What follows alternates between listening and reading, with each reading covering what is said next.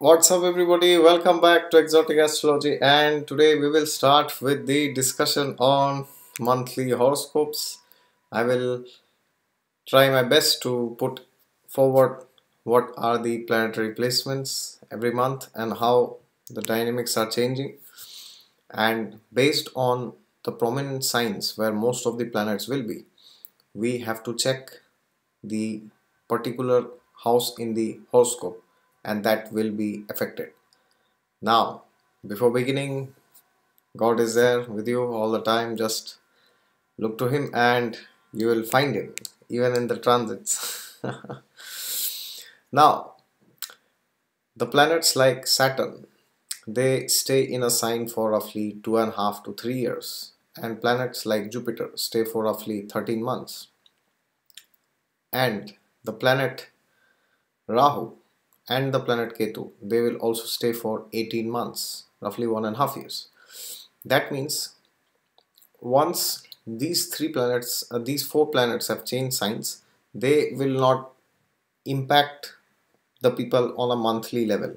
Okay, when I say monthly level, I don't mean to say that they will not impact you. They will be the one who will impact you the most, but you will not be able to feel it on a monthly basis because they don't change signs monthly. All right, therefore we have to focus on the remaining planets. Now, among the other planets, we cannot focus on moon because moon is changing sign every 2.5 days. So that means which are the planets that are going to make a difference monthly? It is Sun, it is Mercury, Venus, and Mars. Yes, Sun, Mars, Mercury, Venus. These are the planets which will make a difference monthly, where the focal areas will change. And as you all know, Sun changes one sign in the 15th of every month. So for example, now today is 1st of October. That means in 15th of October it will change its sign. Now it does not mean it will exactly change on 15th. This year it is changing on 17th morning roughly. So till 16th it will be in the sign of Virgo, and then it will go on to Libra till November 15th. Again, November 15 means November 16 maybe. But roughly 15th is the date. In the mid of the month, the sign is changed by Sun. And then Mercury needs around 20 days to move one sign because it's a very fast moving planet. And Venus also needs around 25 days to go around one sign roughly. And Mars takes around 1.5 to 2 months depending on other issues. Now, we have to see where these planets are positive. Okay, which zodiac signs are they impacting? By that we will know which area of the horoscope is getting affected. So for example, now today Sun, Mercury are conjunct in the sign of Virgo. Mercury is exalted, and on 15th or on 17th both of them will be in the sign of Libra. It will be conjunct with Jupiter, because remember Jupiter is already in Libra. Okay, I will first tell about the planetary placements, then I will speak of the overall scenario. And Mars, Venus, they are currently in the sign of Leo. They are in 17 and 20 degrees roughly, I guess. And by within the next 15 days, they will also, not 15 days, around 10-12 days, they will also enter the sign of Virgo. Okay, and they will be leaving Leo. And by the end of this month, which is October 25th, the planet Saturn is also changing sign from Scorpio to Sagittarius. Well, Saturn had already moved into Sagittarius on 26th January this year, but it came back later in June, August, and then August 25th it started moving forward. That means Saturn is going to stay for 2.5 years now in the sign of Sagittarius after October 25th. Okay. Now, if we take the motion of the planets, the fast moving planets, we have to take Sun, Mars, Mercury, Venus. So now, and you have the new moons and full moons also. Okay, so for example, the new moon is the new moon just happened some days back, and the full moon is happening on 5th, I guess. 5th October there's a full moon, and the full moon is happening for the sun will be in the sign of Virgo and moon will be in the sign of Pisces. Full moon means sun and moon are exactly 7 houses apart, which is known as Purnima. And new moon means Amavasya, means sun and moon are together, conjunct in one zodiac sign. What basically new moon represents? New moon represents new beginnings, and full moon represents completion of something. New moon starts a cycle, and for 15 days it goes on, and then when full moon comes, it completes, and then from full moon to new moon it is again coming down. Okay, it is reducing the number, the magnitude. Something is ending. When the time of full moon to new moon comes, it shows something is ending, and when it goes from new moon to the full moon, it is known as starting of something, because the moon is just visible when it's a new moon. It's Amavasya then, I mean after the Amavasya. So now 5th there is the full moon in the sign of Pisces. That means sun is in Virgo with Mercury and moon will be in the sign of Pisces. What does it mean? That when there was the new moon, when sun and moon were in Virgo last month in September, then what happened? There were new beginnings in our life related to traits of Virgo, which means I have met many people saying me in the last 10 days that they have made proper schedules and they have listed things properly on when to do what. Proper planning. Virgo is the sign of planning. Virgo is the sign of disputes, debates, and Virgo is also the sign of implementation. Implementation is more of Capricorn, but Virgo also has that component. That means for the last 10 days people had been influenced by the sign of Virgo very much, because sun and moon were placed there. That means now when the moon was in Virgo, it started the detailed process of like a virgin, because Virgo is the sign of the virgin. And then coming, it went into Pisces, which means it will be in the sign of Pisces on 5th.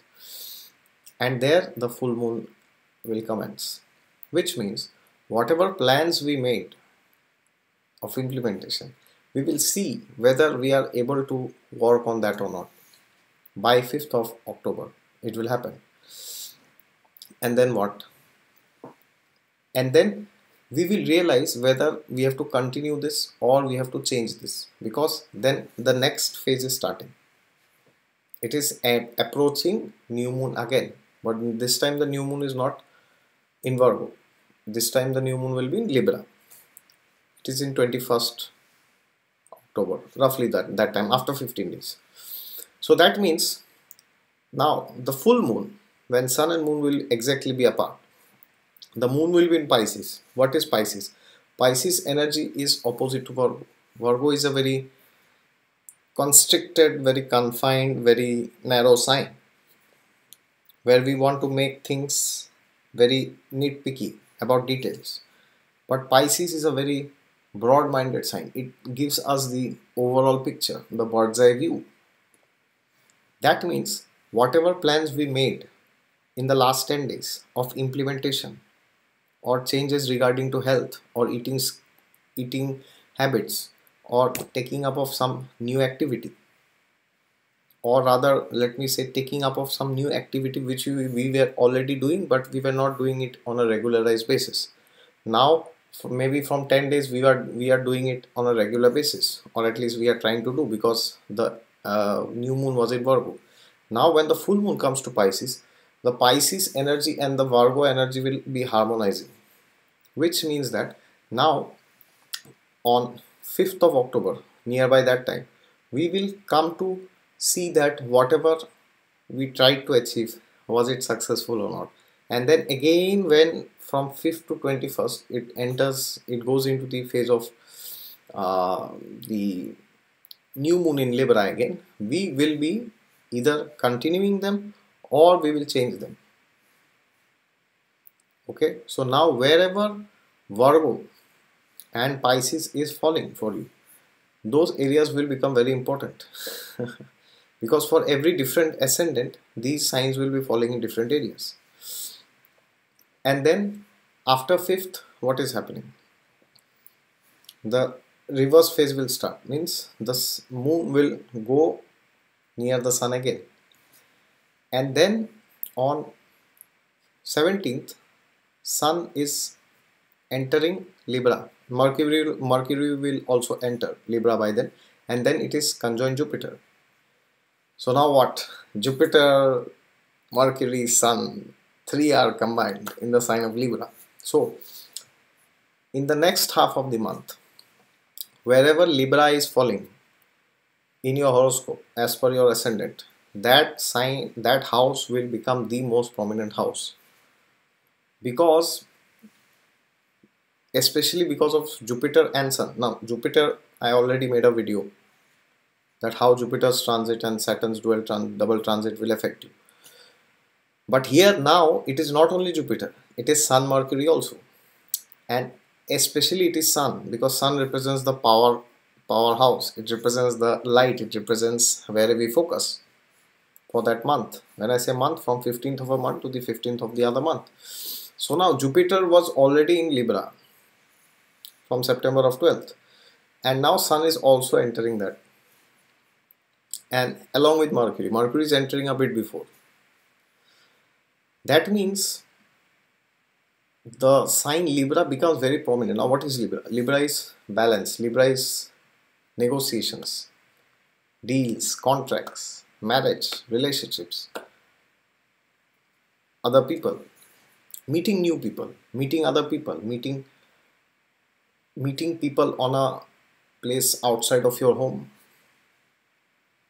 Because 7th house is the original sign, which the Libra energy is there in the 7th house, which means what? Libra energy is all about meeting other people. Yes, because Libra shows the traits of air sign, and air sign is all about communication. That means the areas of communication and social networking will tremendously improve, will tremendously increase, will tremendously magnify, because Jupiter, Sun both will be in the sign of Libra. And also Libra, whenever Jupiter and Sun come in conjunction, then people feel very positive, because Sun is the natural significator of the self and Jupiter is the significator of optimism, growth, expansion. So when Jupiter, Sun come in conjunction, in transit, once in a year it will happen for 1 month, then the traits of positivity inside everybody in this entire world will increase depending on the dasha which you are running.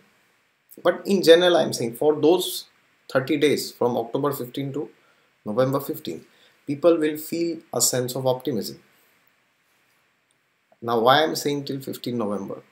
Not because Sun is there in Libra, but Saturn on 25th October is also moving into the sign of Sagittarius, which is what? The original 9th house. It is the divine sattvic sign of dharma, of optimism, hope,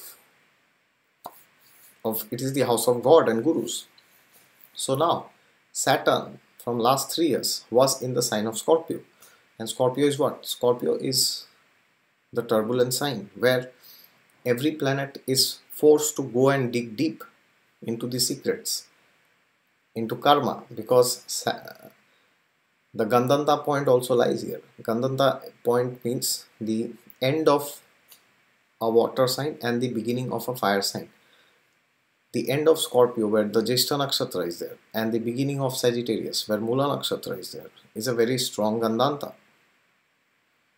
And here Saturn is going on now because it is in the last degrees of Scorpio, And Scorpio is all about fears, it is all about anxieties, it is about insecurity, where the mind feels I'm going to lose, that paranoid fear of losing something. Why? Because moon gets debilitated here. Moon gets debilitated in the sign of Scorpio, which means that any planet which is in Scorpio or which when transit Scorpio will face these psychological issues, which means our actions, our deeds, our karma had undergone a lot of cleaning, lot of charging and lot of introspection. Many people have changed jobs, careers, and when I say many, it is many, because Saturn has showed us that, look my dear sir, if you cannot stay in this job, I will not let you stay here. And then people are forced to go inside, introspect and see that Saturn represents karma. What should I do in life? Should I be doing this? If somebody is not happy in their job, then they might have left it. And now Saturn is moving into the sign of Sagittarius by end of October. So then what will happen? All the fear and the paranoid situations that we were facing in our work, in our karma, in our career, now all those things will end. When I say end, it does not mean that there will be no problems. It simply means that we will have a divine sense of optimism and positivity, and we will want to do things in a much better way, because when Saturn will enter Sagittarius, there will be a sense of optimism and a sense of belief. Because see, originally Scorpio is 12th from Sagittarius, and 12th house is loss, and 9th house is the house of faith. Faith on God and faith on anything. Alright, so when Scorpio energy becomes very prominent, then it is seen that the person cannot put faith on anything. He cannot trust anybody, he or she, because the faith has been lost in the darkness. Because when you are roaming in darkness, you don't trust anybody. But the moment you enter light, Sagittarius, you feel as if, okay, now things are going to improve. I have seen somebody, the guru comes and says that, okay, come with me, I will take you. And then you realize that the world is not that bad. So by end of October,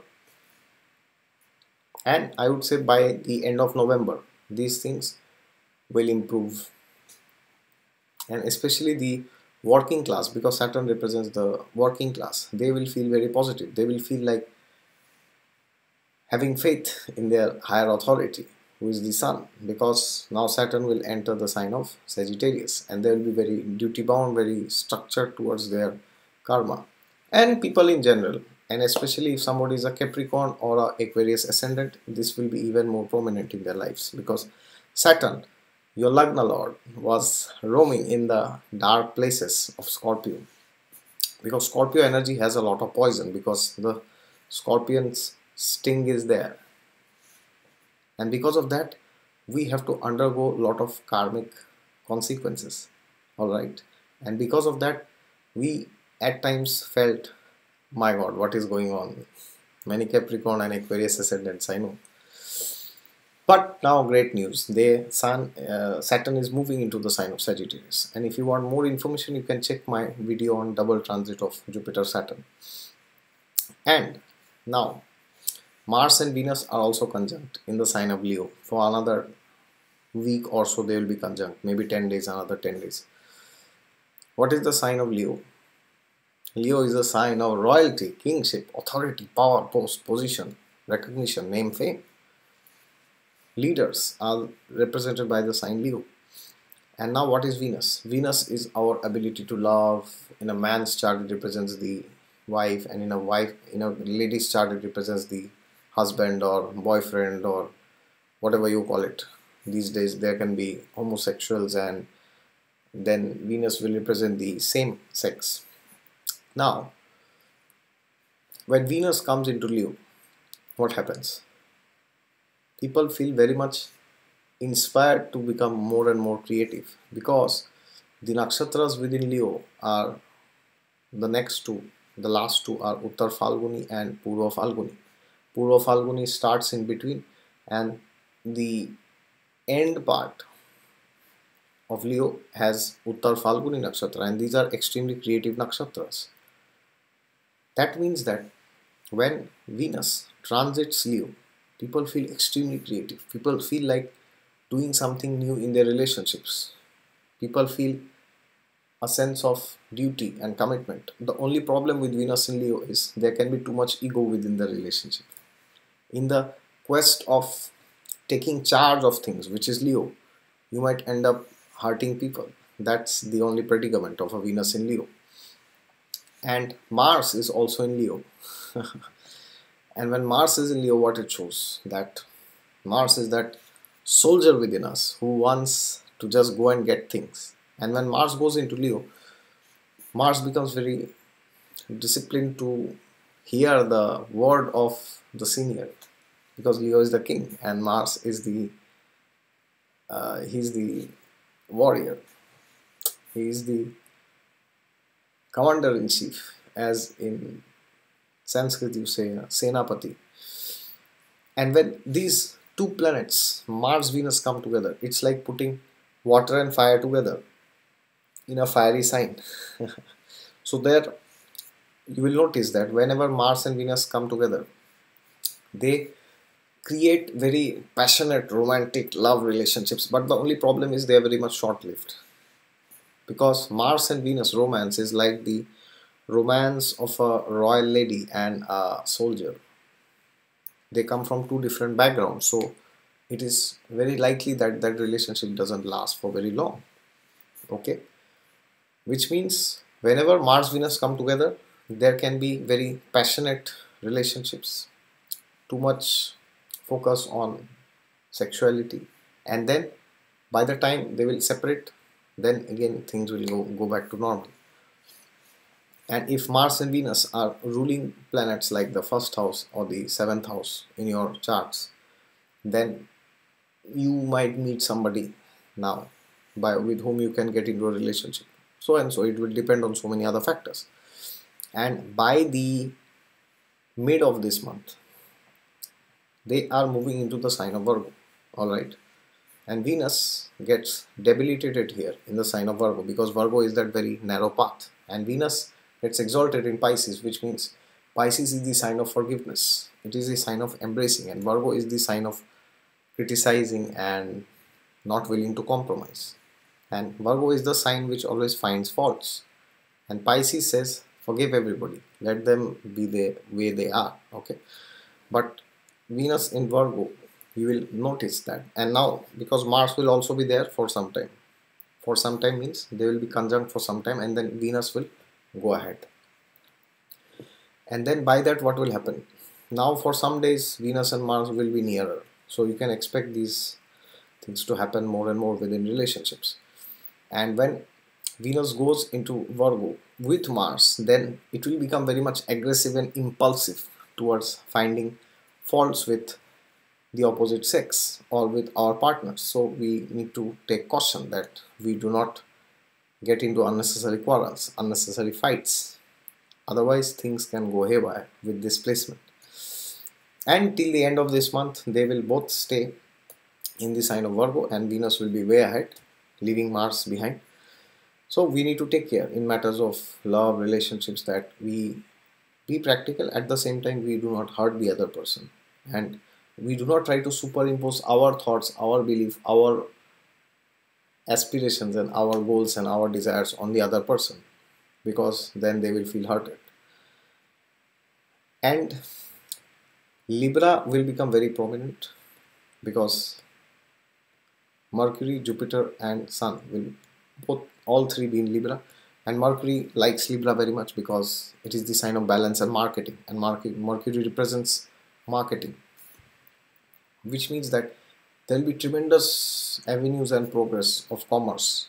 And Jupiter Mercury are coming in conjunction, which means people will feel very much optimistic about their ideas and putting the ideas into place, because Mercury represents your ideas, your thought process, your way of communication. And Sun also will brighten it, and Jupiter will expand, which means that if there are avenues related to work or business or money which we were planning to invest in, then we may go ahead and do investment there in those areas. And this period is also very good for education because Mercury and Jupiter will be conjunct with the Sun, which means that if there are areas where we are not applying our mind, applying our intelligence, applying our practical thought process, then this is the time to apply. And we can do this with the help of other people, because Libra is a debilitation sign for Sun, which simply means that when Sun enters Libra, we feel the need to get validation from other people. We feel the need to go and meet out people and go and ask them, am I doing right, am I doing wrong? And especially areas of commerce will bloom because of these three planets in the sign of Libra. And then 21st, we are having the new moon again in the sign of Libra. And when 21st comes, Sun, Moon, Mercury, Jupiter, all four planets will be lined up in the sign of Libra. That means nearby that time, the sign of Libra becomes very prominent. And by that time, Mars, Venus will also enter Virgo. So to sum up the conversation, the sign of Virgo and Libra is very prominent for this coming month. That means, for example, if you are a Aries ascendant, your 6th house and 7th house will become very prominent. Alright, because these influences are happening in your 6th house and in your 7th house.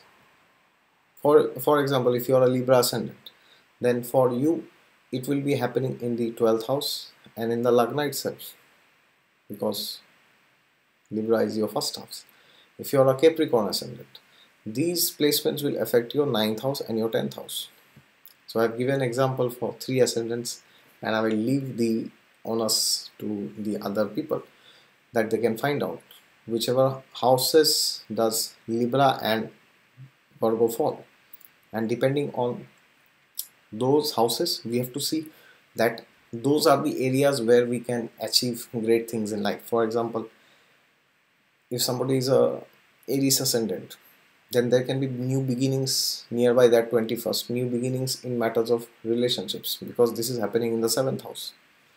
And if somebody is a Libra ascendant, then the new moon is happening in your 1st house, the Lagna, which means you can get some name and fame due to some reason. Because Sun is also transiting your 1st house, Jupiter is already there. And if somebody is a Capricorn ascendant, then you can have new job opportunities because Libra falls in your 10th house. So if you're planning to apply for promotion, raise or appraisal, this is the time. Bang on, apply. Similarly, if you are a Aquarius ascendant, then the 8th house and the 9th house becomes very prominent. That means great time to take to spiritual practices, especially Aquarius, because 4 planets are lined up. Jupiter is already there in your 9th house. Beautiful time, mind-blowing time. Alright, so that is it from my side. If you like this video, then click the thumbs up and subscribe to it, to my channel, and please check the other videos. Okay, and if you have any questions, queries or comments, then let me know in the comment sections. Until next time, Libra and Virgo, these 2 signs. Bye bye, see you.